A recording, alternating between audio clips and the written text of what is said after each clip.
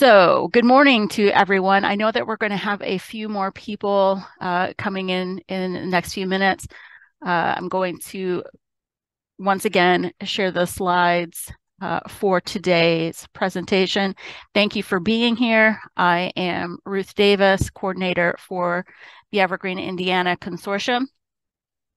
We are going to go through a lot of things in an hour. There are several links and links to further training, and there will be a further training. But I wanted to make sure that at least if you have not yet seen some of these things, that you at least have some context to go back through them. The other thing before we move on is that I do want to also give a shout out to our training cohort. And I'm going to try to run through the names just so that you have this in your mind and it's on the recording. If I do, for some reason, forget somebody, make me feel bad about it later, for sure. So we have Amanda Knoll from Lowell Public Library, Vicki from South Whitley Community Public Library, Ashley Fletcher from West Lafayette Public Library, Sarah Perry from Westfield Public Library, Sarah Morey from Morrison Reeves Public Library, Anita Brown from Kendallville, and I know that I am forgetting somebody there, but they have been working since January on learning more about the Aspen system, working on behalf of their libraries, but then also to become resource people within Evergreen, Indiana, as we begin having more of these collegial conversations through the listserv and more. So thank you to all of them. We're going to look at some of their Aspen sites in just a moment. Thank you to Britta for also putting the slides into chat. And let's get started. Okay. I'm going to just briefly go through some of the things that I already did for the kickoff for Aspen Discovery, basically reminding you what the point is of it. Aspen Discovery is a new user experience for all of our member libraries. I know that some libraries are going to use it more extensively than others. This is a good time to point out that the traditional catalog, the traditional search, or OPEC, however you want to refer to it, is not going away at all.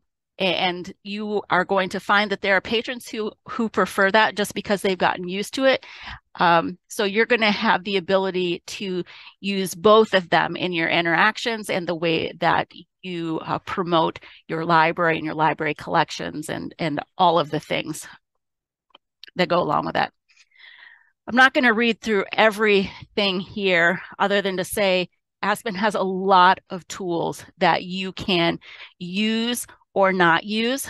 It really is up to you, because what it does provide, finally, I guess I'm going to use that word because I can, finally provides you with a search experience and a catalog experience and a user experience for your patrons that can be customized to your local library, with all of the benefits of having the shared databases in Evergreen and the resources and all of that, but still looking like your library, feeling like your library, and all of that.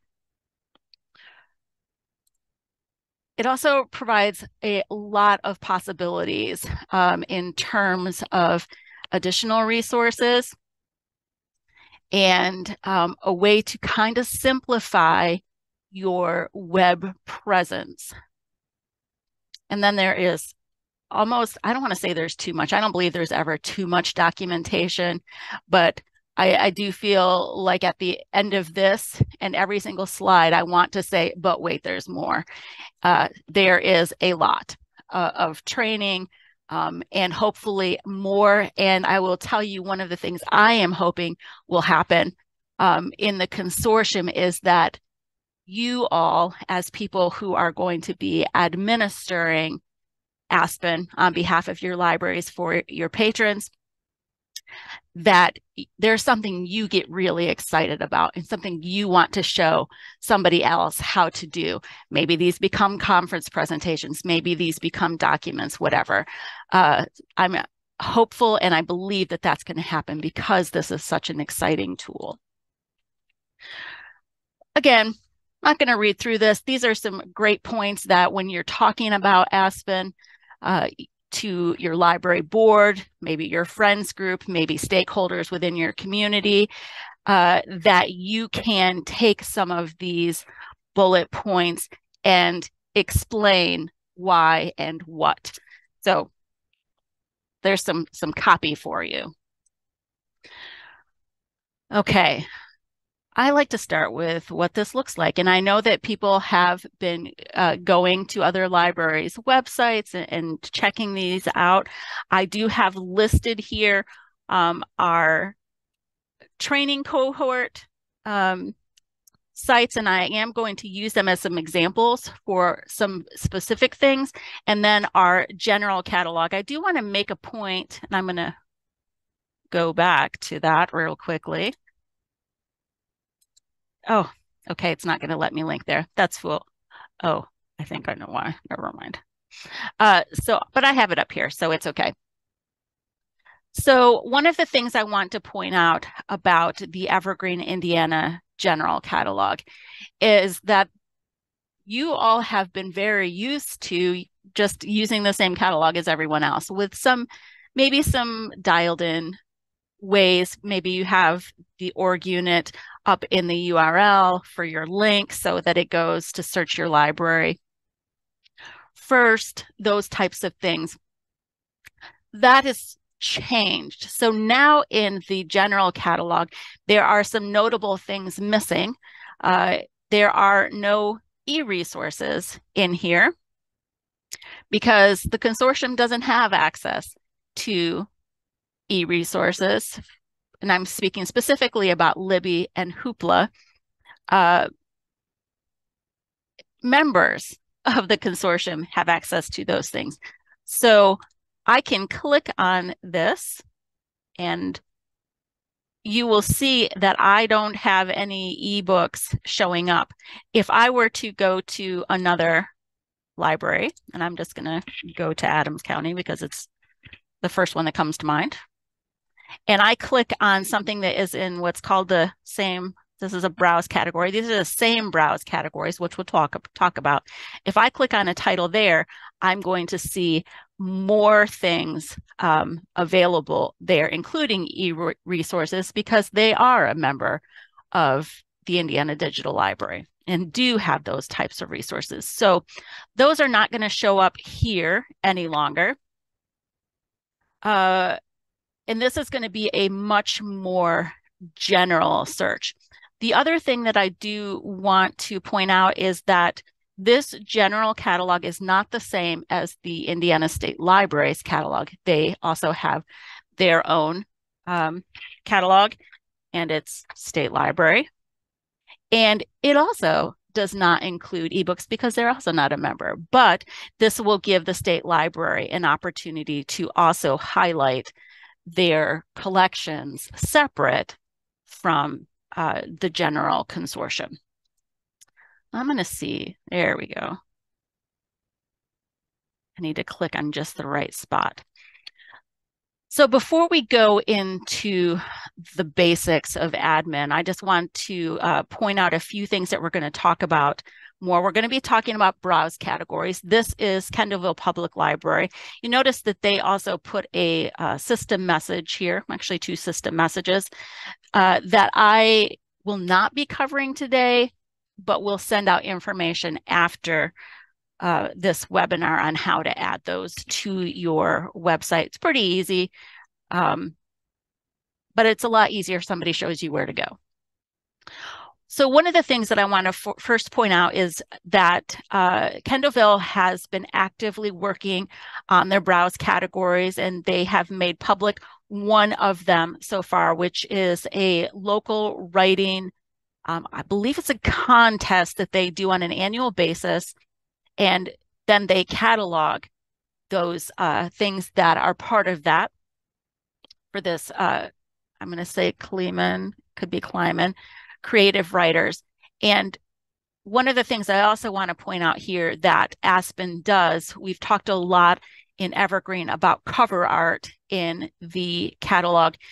Aspen gives you some alternatives. It will either generate cover art for items that don't have it, or it gives you the option to upload a default image or something else that we'll talk about later on after this, this training. So that's Kendallville, just very briefly. I also want to point out something that Lowell has done, and we're going to talk about this as well. You can see that their menu bar looks a little bit different than Kendallville, in that they have added a link to their wireless printing information. I've also done some things with browse categories. And this was an interesting conversation because this actually, we were first talking about this because Vernon Township, which I'll show you theirs very quickly, had put in a browse category for gardening. And we talked about how we can be inspired by browse categories at other libraries. Hopefully we will get into that. I'm going to leave Vernon Township open for a moment because there's something there that I want to show you in a moment.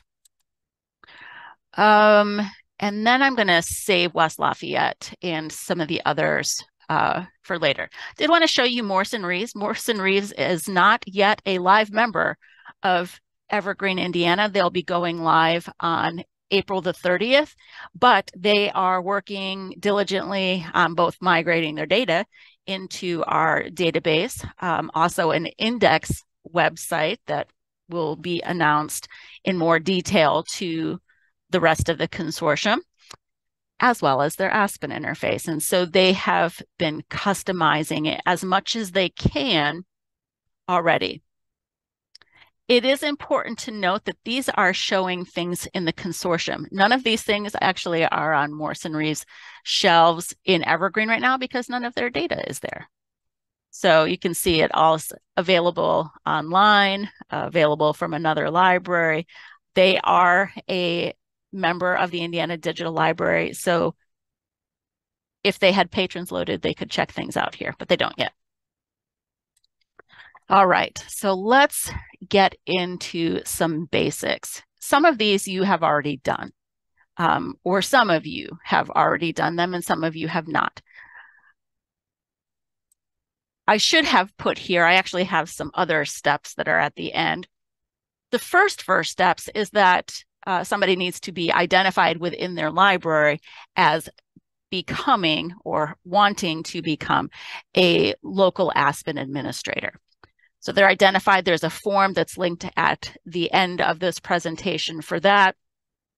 Then they have to log in, and then they have to verify that they've logged in, because before any permissions can be added to their account, they have to actually log in and be then in the Aspen system. They're logging in just using their Evergreen staff account. After that, then there are some things to update for your library. I have a few of them listed here. There are some additional ones that are talked about in some further trainings that we'll talk about later on here. But I have here some things in bold and some things that are not bolded. And I'm going to go into, well, I'm going to keep that up because something I want to show you. So I'm going to actually log into the general, and I've already logged in, but if I hadn't, it would say sign in, and I'd just click on that and it would pop up a thing, or I could go to my account and it would do that. But I'm going to go here to Aspen administration. If you see something, okay, I'm going to have to close it, otherwise I'll keep clicking on it. If you see something here in bold, you can, well, not click on the slide. That's not a great idea. But from your PDF, you can click on that or select that. And that's going to be something that you can search for in here. So you can see that I have primary configuration. I'm going to just put in primary configuration, not there. My apologies, right here. Search for a setting, and that's going to get me here. Now, from there, I'm just going to click on locations. I think I could actually search for locations. I think that that would actually do it as well. And then I can put in short code. And in this case, maybe I'm looking for Adams. And this is going to be where you're going to update the hours for your library. You don't have to type anything in. You could just click on things to make it through here, click and scroll or scroll and click.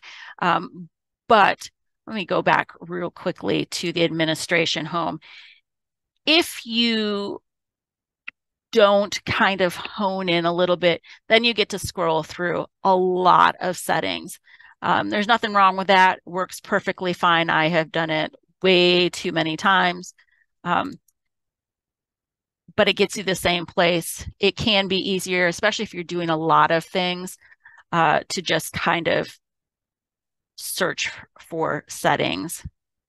And you can have it either here, or you can go to administration home and search for a setting there. So you're going to want to update the hours for each of your locations if you have multiple locations. And then you're going to want to put in closed dates. This is one of those things. I was a little bit surprised about this. I thought that it would just take the information from Evergreen and populate it into Aspen. For whatever reason, it does not. I think they're probably stored in different places in different ways. So those are things that do need to be set up. They're used differently as well. Of course, these are not affecting circulations per se, but they are affecting holds. That's information that gets sent back to the system. So make sure that those are updated. Also, there's contact information in there as well, and contact information, and there's another address for your library as well. So that's just some housekeeping things to do. When you verify that you have been able to log in, that information is also included in the email. Not necessarily where to go, but there is a link on how to do update those hours and the holidays. Does close dates here include dates that pop up like eclipse day or snow day? Not necessarily. No, you don't have to do emergency processing in the same way that you do in Evergreen. So you could put it in as a close day if it's something you knew about.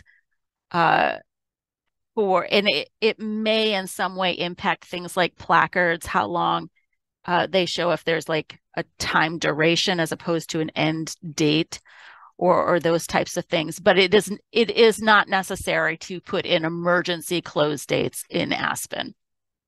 Great question. Thank you. Okay, so there are two things that really come to mind for me when I'm thinking, well, two immediate things that come to mind.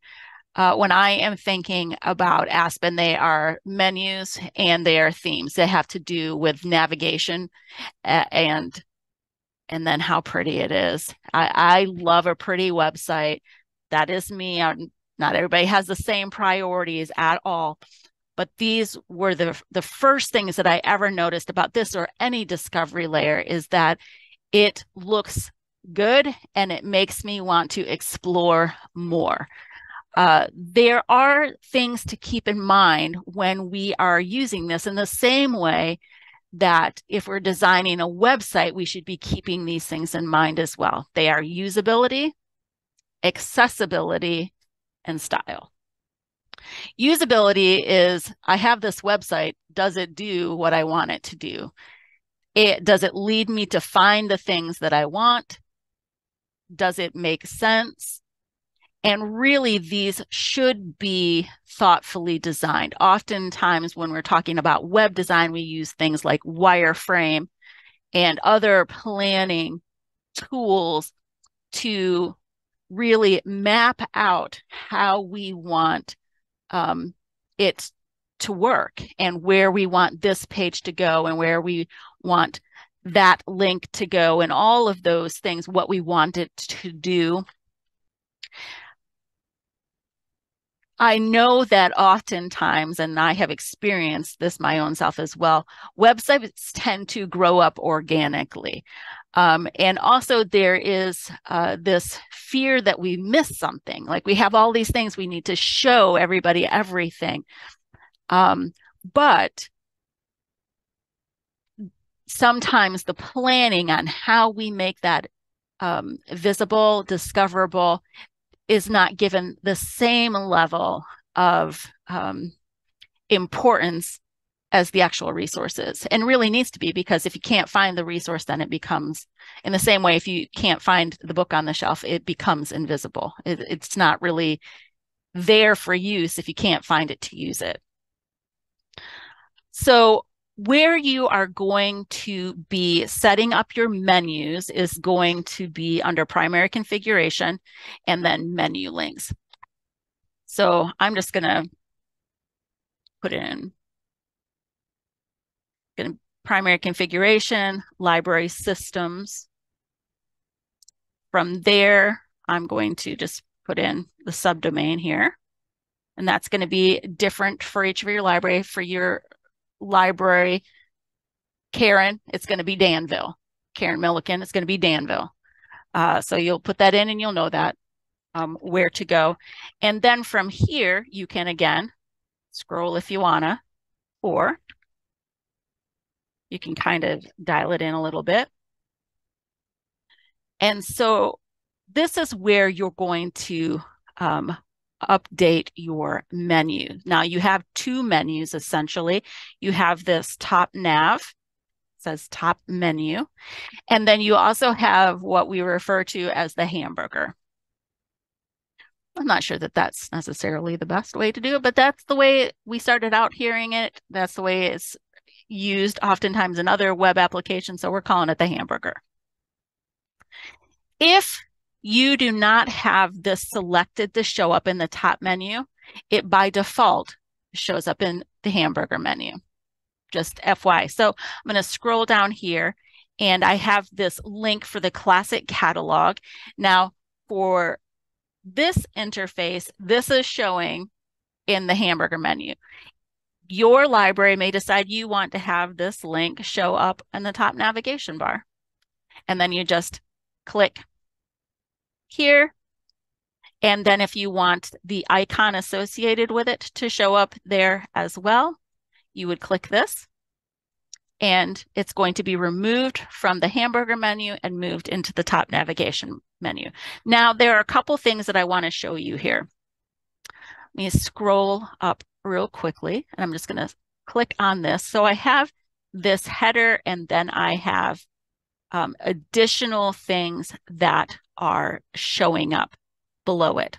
So this is using a category as this, and then it is using that same category to define how these links show up. If I just wanted to say have a category, just a header up here that linked directly out to a page, I could just say, here's the category. This is Font Awesome is going to be the link or the name of the font. And I'm going to click on that real quick. You can select any number of those icons there to show up in different places. Those are free. Just put the name in here and it shows up, well, not magically, but it kind of feels a little bit magically. And then you would put in the link text. So that's going to be the actual label, if needs be, and then the URL. And then if you never had anything else to go below it, that was going to be your link. I tend to like menus and links in them. Again, this is all about how you want to set this up for your library. I do want to say something very quickly about these icons. I found them really busy initially, and I still find them a little bit busy to have up there, but they do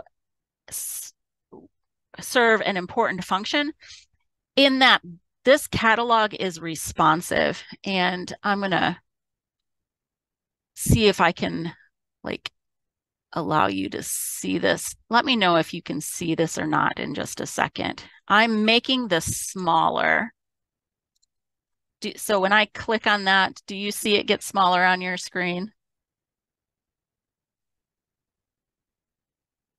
And you'll notice that what happens is that as it does, it has done something with the logo. So it's moved it over. It has also done something with this background image, which is just kind of edited it a little bit, cropped it a little bit. But the thing that I want to point out here is that all that text there has disappeared, and it just shows the icons for display. If you don't have the icons there and you're viewing this on a phone or a tablet or something like that, what's going to happen is that there's going to be nothing that shows up there. Those menus are still going to be there, but there's going to be nothing that actually shows where they are. So just kind of like randomly click to find a menu, hopefully. So those icons do serve an important function in terms of responsiveness for your library. And then you have some other decisions that you can make as well. Do you want this to open in a new tab? See, I made the decision here. I didn't want the advanced search to open in a new tab. I wanted it to just stay on the same page and like just act like it was in the same place. But almost everything else, I do have linking out. Now, there is something that I have learned about this, and you can take it for whatever you want, that linking out to a new tab is not considered accessible behavior because it doesn't always allow somebody with certain challenges to how they are interacting with the website to know that they're linking out. So just kind of keep that in mind. You can see I still have it that way. And a lot of it just has to do with old browser behavior. Old. This is a modern browser, but it's still behaving like it's old in terms of accessibility. So you have choices about what you include in your menus. This can be things within Aspen, can be things outside of Aspen, really whatever you want to include there. Then we have accessibility, and I mentioned that a little bit. So we're going to take a look at the themes initially. So you're going to, and I'm just going to go back to the start point. You don't always have to do this, but I'm just going to put in themes, click on it. And from here, you're going to search for your library. You can search in the display name, or you can search in the theme name. Most of these are the same as your short name. I think I messed up a couple. But so if you feel most comfortable doing this, you can do using the display name, you can do click to start typing and it will do that, and then click on the theme. This is very helpful when you are looking at your colors, which the colors I think are one of the most exciting things in terms of how this displays, because you can use them to match things, which, you know, I just think it's pretty. But it does then provide you with these contrast ratios. And you'll see, and I'm not going to actually do this. If I were to put in here, I'm not going to save this, so plain field. You see that there's no contrast there, and it turns red. And if these get close, then it turns yellow, so that you can kind of keep in mind that those should be green as often as possible. So there are several that are open here. This is also where you're going to put your logo. If you want to add a specific favicon up here, I did not change these for libraries with a couple exceptions, but you can. This is also where, and I'll show you this in the, well, let me just go to our theme. Actually, let me go back. Oh, I do not want to save that terrible change at all.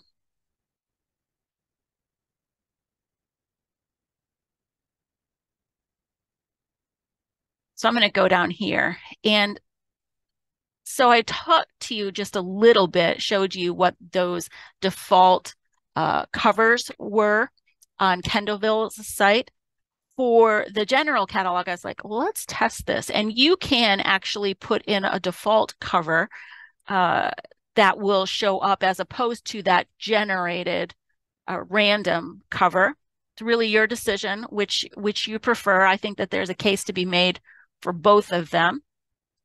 And I stole this idea blatantly from Evansville, Vanderburgh Public Library, where they're using background image and then they superimposed their logo on top of it. Their logo is dramatically different, as is their background image, but check out their catalog. And if you search for some things, you kind of have to do a little bit of a deep cut because they're very good about having cover images that relate to the item. But you will see that they have some, and it's their cute little webinar. I'm sorry, I just read that out of chat. It's their cute little logo over a background image. So you can play around with that as well. So another thing that I do want to point out in terms of this theme is that I am using for this catalog a background image. And you can see that here, and as well as a logo, which you can't see because it's white right here. And I want to show you the difference. I'm going to bring back Vernon Township, and this is what I wanted to show you. So for Vernon Township, and I'm going to sign in here as well. We're going to get into their theme.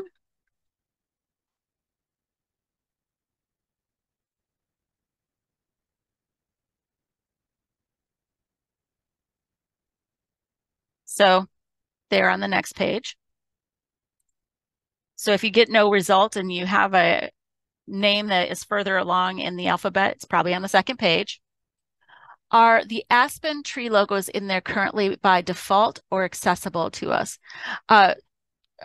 When you say the tree logos, do you mean the favicon, or are you talking about up here in the browser tab?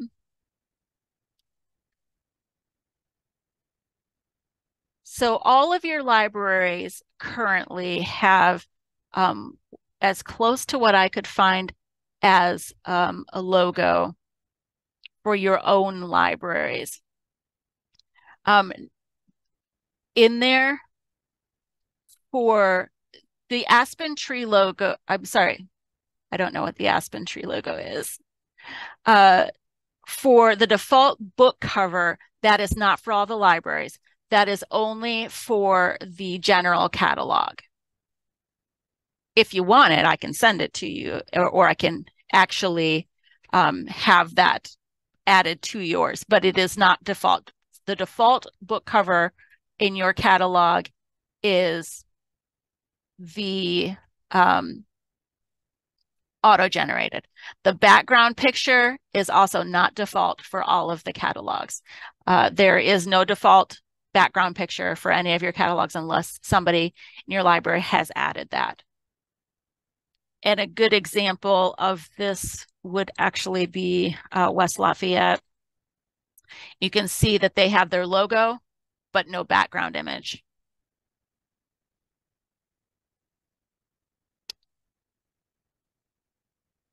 No, there is no default for any of those images any longer except for the favicon.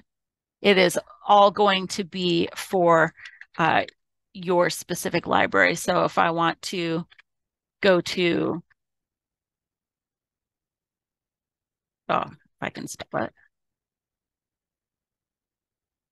So you can see that we have the logo here for Waterloo Grant Township, and then no background image. So I do want to, let me show you the difference here real quickly between having a separate logo from the background image. So Vernon Township, this is their logo, and you can see that reflected here. They do not have a background image, and I'm gonna, that's actually down here, header background image, which is where that would be. And so if I, and I'm gonna do this again. So you can see that when I scale this down, it scales everything down for that image. As opposed to when I do that for the catalog site, and where it has a separate background image from the logo, then it's able to treat them both a little bit differently. That's a choice. There's not a right or wrong at all for that.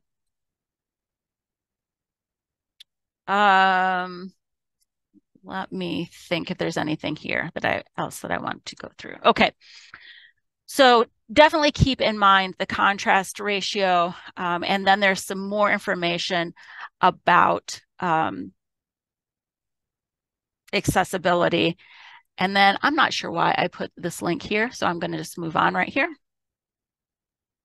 We'll talk about, well, okay, I will open it, and then we'll get back to it. And then style. Style is fun.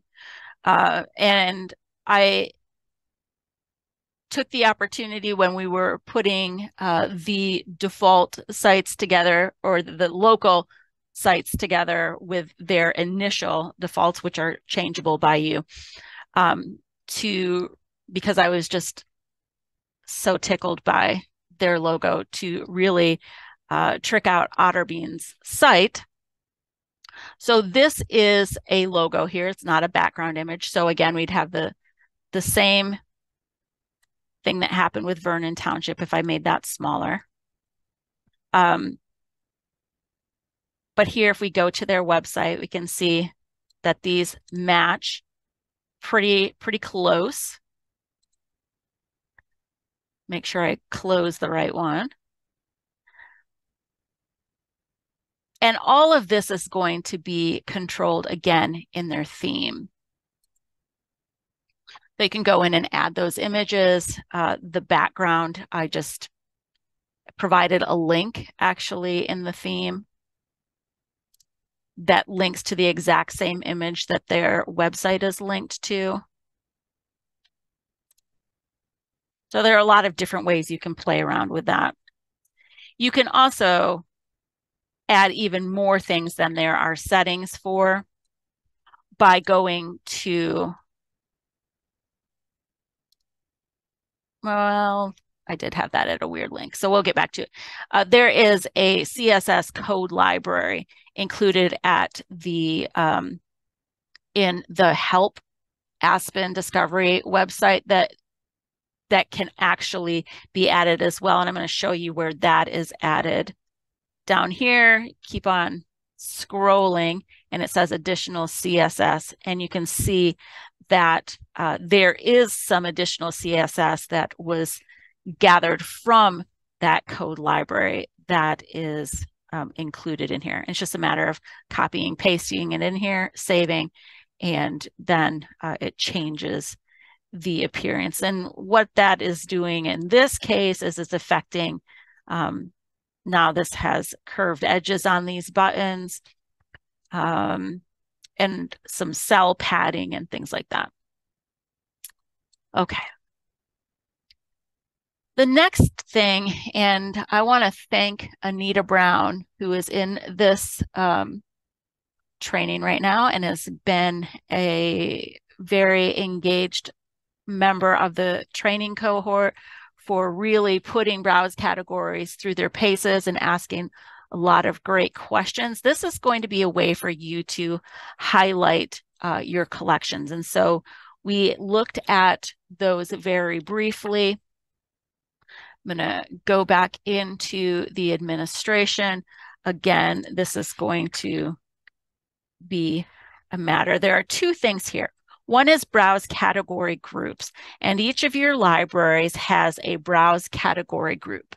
Those are going to be the browse categories that show up on the homepage of your Aspen website. So if I want to see, and I'm going to use Kendallville as an example. I'm going to click on Kendallville. You can see I have some options here. Show covers only, show as a grid, which that's something that a patron can also change that view. But now here we see those things that are viewing on Kendallville's homepage. And I'm going to go to Kendallville so that you can see those, what they look like in real life.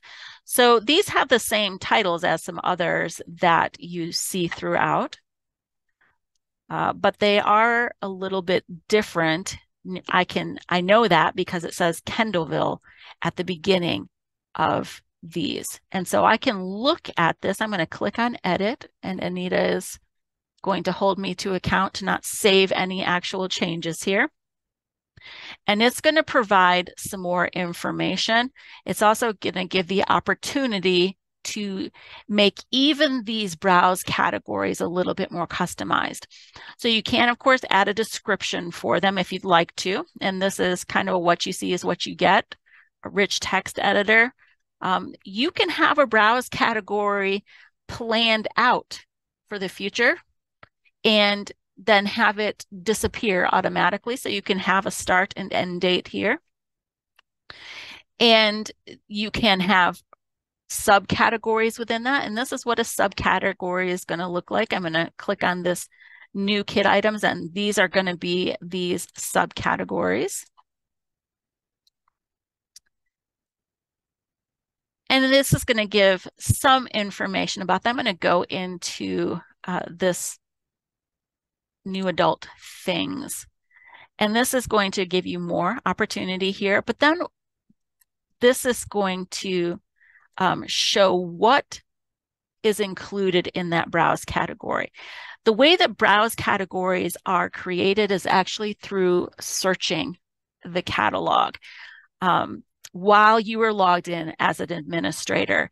And so this defines all those filters that were used to create that browse category here, so that if I go to adult items and I see new adult things, that search is what allowed that to be created. So I'm going to get right out of there real quick before I accidentally click on something that I should not. So that is us in the browse categories, and I got to that through the browse category groups. I can also go directly into browse categories without going to the browse category groups. One thing to keep in mind here is that, oh, I had it back there. Please only edit those browse categories that include your name and the parenthetical name. Include your library and the parenthetical name. And so it's not parenthetical right here. It's the text ID. But if your name, your library's name is not here at the beginning, please don't edit it. It means some other library did it and they probably don't want you to change it. One of the things you can do, however, is you can go in, you can copy those filters, and you can create your own and then edit it if you want it to be similar but not quite. You can include other libraries' browse categories on your homepage. Just, again, please don't edit them.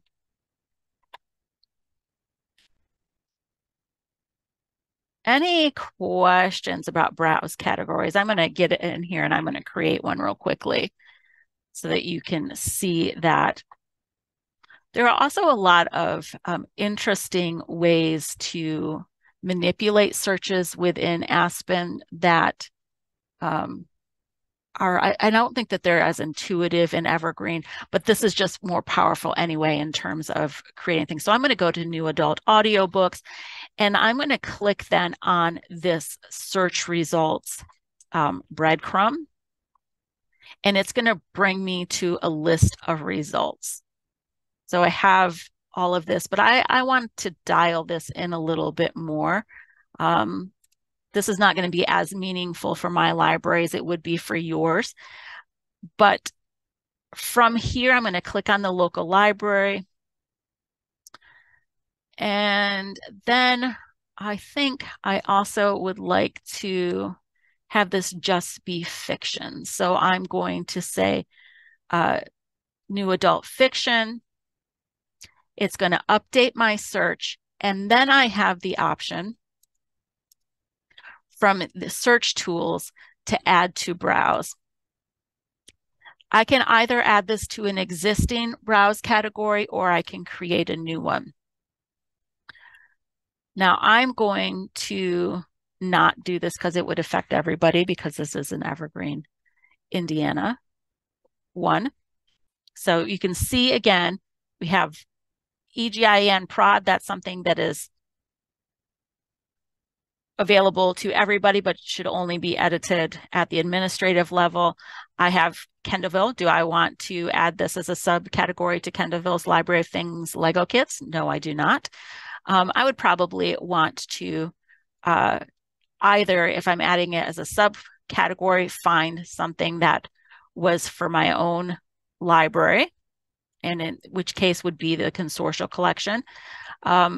Or I could also create this as a new category name, and I'm just going to do that. This is just a test. And I'm going to call it as test category. And sure, I'll add it to the home page after creation. And that's going to be only for things that are not part of a subcategory. So now I'm going to go back here. And I don't actually know what, oh, there it is, test category. And so that is now only fiction audiobooks. Now I'm going to go in and delete that. And I also want to do a check here. You can see that that did not show up on anybody else's website, only on the general, because I made it at the consortial level and did not apply that to everybody. In the same way, the consortial collection level, which functions just like a library system. Okay, placards. Placards are another way for you to highlight things about your library. They could be used for collections. You could actually highlight a browse category using a placard, but it is more likely that your library is going to use this to highlight services, resources, and things like that. So I'm going to give you an example as soon as oh yeah, I'll just sign in here. So I'm going to go again to Aspen administration. And from here, I'm just going to start typing placards. And I'm going to go in here and you can see that there is a list. There is a problem with this list. And the problem is that it does not show who this placard belongs to. It really belongs to everybody until you get into it. So one of the things that we will have documented, but I am saying to you right now, is that when you create a placard, please put the short code for your library at the beginning. And you can see that we have, and it doesn't necessarily have to have a hyphen, but it can have those in here. So in this case, we have some for West Lafayette. They have a couple placards that they've created. They have an Eclipse program that is coming up. And so if I were at their catalog and I put in Eclipse, you can see that this essentially a billboard shows up that is highlighting this program that they are doing on April the 6th. In the same way, take a look back here, Kendallville, and I'm going to go ahead and go back to Kendallville. And I'm going to just put in yard games. I'm not sure actually what the keywords are for this, because you'll put in keywords that cause these things to appear. But I got lucky on that. Has created this placard that allows them to let people know that they need to make a reservation to check out their yard games. And so it also then includes a link to go to their Museum Key site. And that's a great way to connect different bits of information about the library to include this. So the other thing, and I added this for Adams County this morning. If I go to Adams County, and this is something also, I know that there are other libraries that use Gale courses. You could either create one separately or also add additional libraries to this one. But if I put in computer application, because I know that that's one of the keywords for this placard, do a search. Oh, and I've already been there today. Let me see if...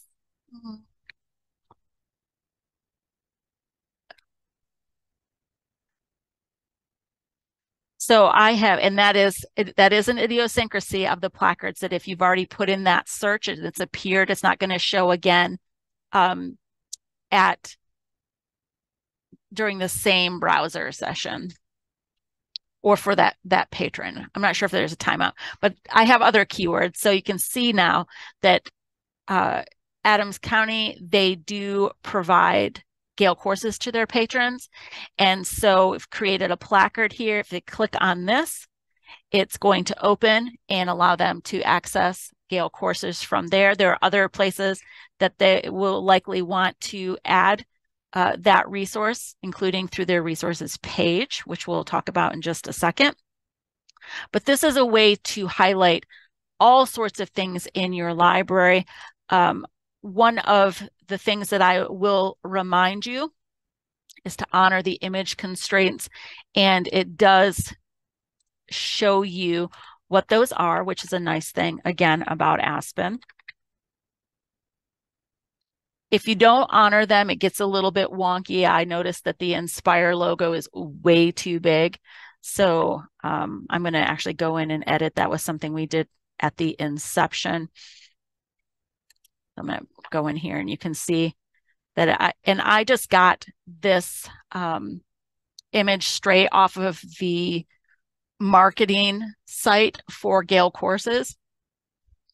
Added a little bit of text there, and that was it. And so then these are the trigger words that are going to allow that to pop up in the search results for that specific placard. And then when you're creating that, make sure that you select your library for it to display. I'm not sure that you actually have to select the locations, but I do it just as a matter of course. Okay. And then you can decide if they're dismissible or not, and that's dismissible by the patron. The other thing that I do want to point out to you this morning, we're not going to get too far into it because this is a bit of a bucket in terms of you can do so many things with it. With this and then the next thing, and then we will be done this morning, is the resources list. So we did start out all of the libraries.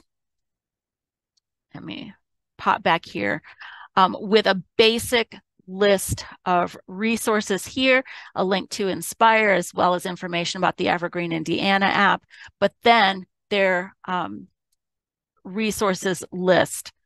This is analogous to the e-resources page for the current or the traditional search. I guess this is current as well, but this is completely editable. So if I am in here at Adams County, and every library has their own, so you can add whatever you want for your library. And then I go into resources, and then I can start adding things in here.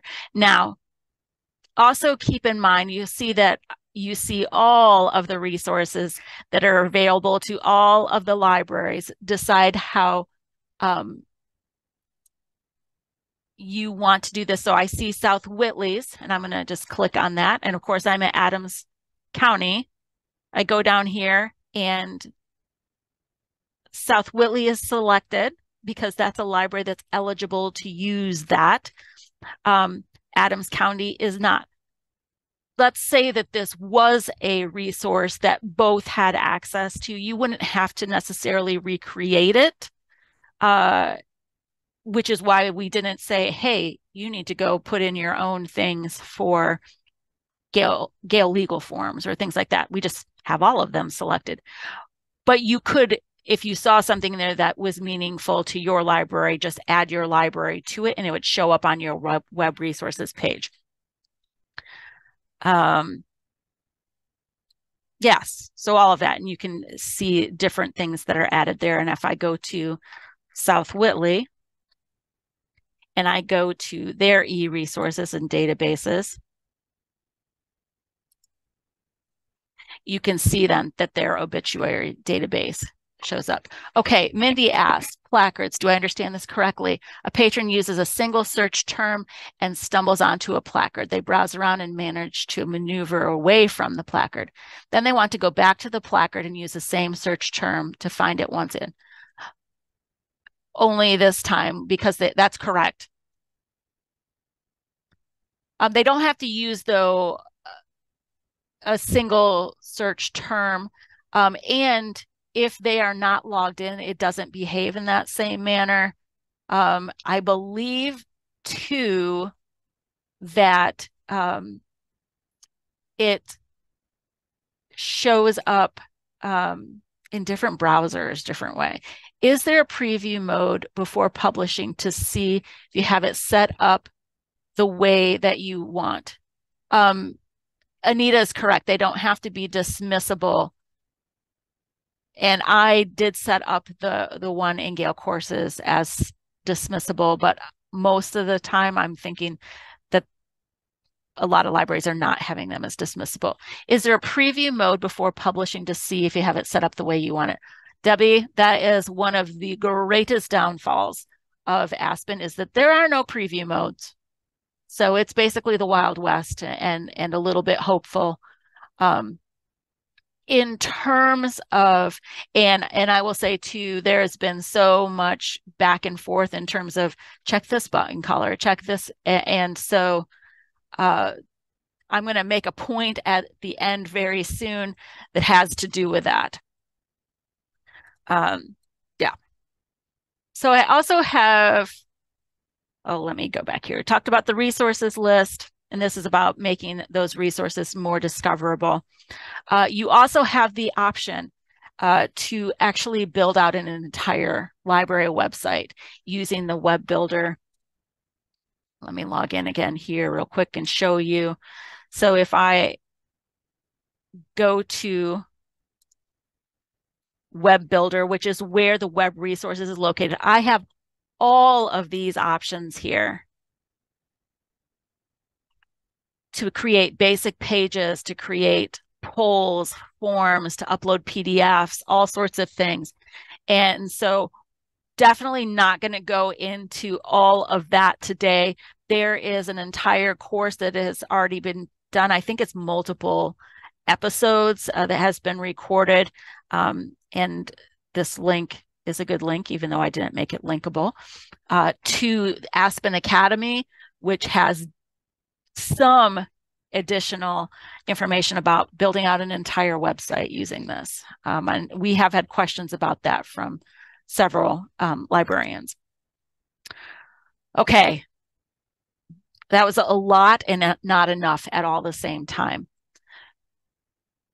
So some of you have done all of these things or some of these things. And so if you've already done it, don't worry about it.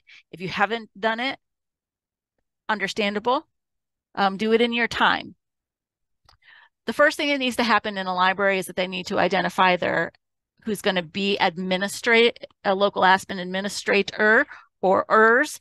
It can be more than one person. There are many things within Aspen that have to do with just settings or collection highlights or program highlights. You can have more than one. Stephanie, you make a wonderful point here, and I will get there as well. So in terms of identify those administrators, they do not have to be IT people at all, but they may be. It doesn't have to be a web designer, but they may be. Are current admins able to add a new admin for their library? Not yet, Rachel, but we're going to talk about that in the coming month, about opening up the ability for librarians to add their own users rather than emailing us. We just want to make sure that there's enough training prior to that. And then there are recorded sessions, again, covering more about administration and about the catalog experience. There are slides. There's more training about the placards and the browse categories. There is an open house that is coming up on April the 10th, and that's going to be with Lena Hernandez, who has led a lot of the training for our cohort and the creation of training supplies. There is some more documentation that I just don't have linked here yet, as well as there's customizable marketing materials for your library. Let me go back to Stephanie's question here real quickly. It seems to need a web design mindset and a bit of coding understanding. Neither of those skills I have, and a lot of librarians don't. Is there a way to not turn this on for a library? As a director without a tech person, I have no way of having the time to learn the software. Stephanie, I will say it is already on, and it is already in a functional mechanism for your library. You don't actually have to do anything additional to it at all. If there is an issue in terms of like updating the hours or things like that, that you find is beyond you, let us know and we can get those updated. Again, those, even not having those set is not the end of the world at all. It already works. It is already yours. It doesn't have to have anything else done to it. It's only if you want it to. You also don't have to link it on your website at all. Which that's really going to be how patrons really find it, as well as through the members list if they're looking on the Evergreen Indiana website. Correct me if I'm wrong, but it sounds like a work in progress. So that brings me to this last point here, the local launches. You get to decide when you launch this to your patrons. It exists, but you don't have to tell anybody about it until you're ready. We are going to be adding to it a little bit at a time. My guess is that we will be customizing it as we see fit for our library. Absolutely. And the thing is, too, this is always going to be a work in progress because your library is always working toward progress. And so browse categories are going to change. Maybe you want to highlight something here. Maybe you want to not use placards at all right now. Maybe you don't want to add anything to the resources other than what is just available through Evergreen Indiana. Okay, that's fine. Or maybe you want to use it to build out an entire website and you have a launch date of June 1st, 2025. Okay, that's fine too. And you get to decide how you're going to publicize that, how visible you're going to make it, any number of things. The timeline is really up to you.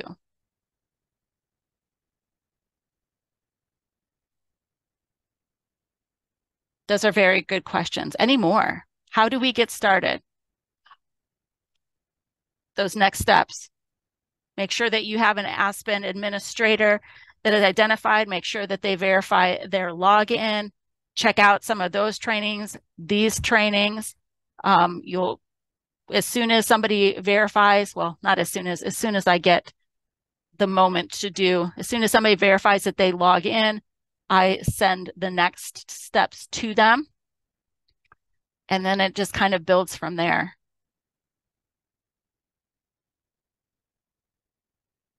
There is no pressure for you to do anything you don't want to do or don't have the time to do or whatever that is. And if you feel like there needs to be some even more basic conversations about little things, this is very broad, and I understand that. This is high level and a lot of detail. But if you want to get into a little bit of detail about one little thing, that is perfectly fine. Let me know. I know that there is going to be more similar to the idea of a roundtable, just time to get together and have libraries talk about what they're doing, ask questions of one another. People in here, we haven't scheduled that yet, but I anticipate that it's going to be hopefully a monthly thing because this is a very big project. But again, it is only as important in your library as you want it to be. Is there a new app to download for the phone? No. The Evergreen app does not go to the new website. The Evergreen app is its own OPAC interface, and that is not changing. There may be a decision in the future to go with the LIDA app, but I will not be in the consortium at that point to help make that choice. And it is a completely separate project on its own. So we will still have the Evergreen app. It will still function as it does. And Anita does make a really good point outside of that one of the nice features of the browse categories is they do stay current without continual monitoring. If any of you have used carousels, they require a fair amount of monitoring unless they're very basic. And get me started about the cover art is way better in Aspen. There's a question in there, Kathy, too, that I need to think about. The Evergreen app lead to the new website. I need to do a little bit of research because you're actually making me think of something else. So thank you for that. There's an I don't know in there. But the search mechanism is still going to be the same in the app. I'm confused on setting up the browse categories, but I'm going to play a little bit and then email you.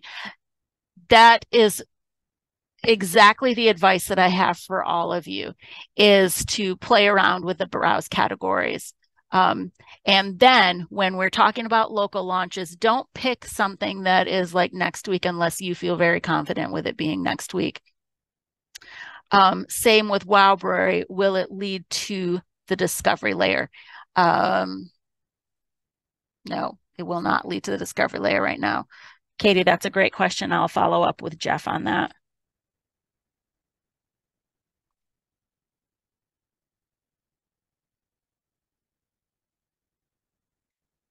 Have that written. I have to run. Great. I encourage all of you to play around. Give yourself, before you even think about launching, to play around.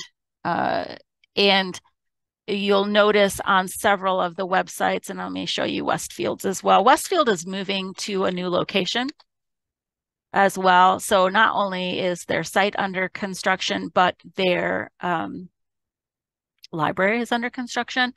And so they had a date on here. Oh, they still do. Okay, till June 1st. There's no reason that yours has to be June 1st or August 1st or whatever. It gets to be whatever you want. But they did put this little system message up here. And I just encourage you to have fun if you want to. This might not be something you care about, but also maybe there's somebody on your staff that does. And this might be something for them to utilize as well. But the conversation will continue. I appreciate all of your questions. I would encourage you to, even if you don't feel like you know anything at this point, if you're still completely overwhelmed, come to the open house on Wednesday if you're available. It's at 1 p.m. Eastern, noon Central, and Lena will be there from Equinox, and we will just continue working to make this the best that it can be for as many people as we can. Y'all have a great day. Thank you for being here. Feel free to send me any questions that you have, and go forth in Aspen.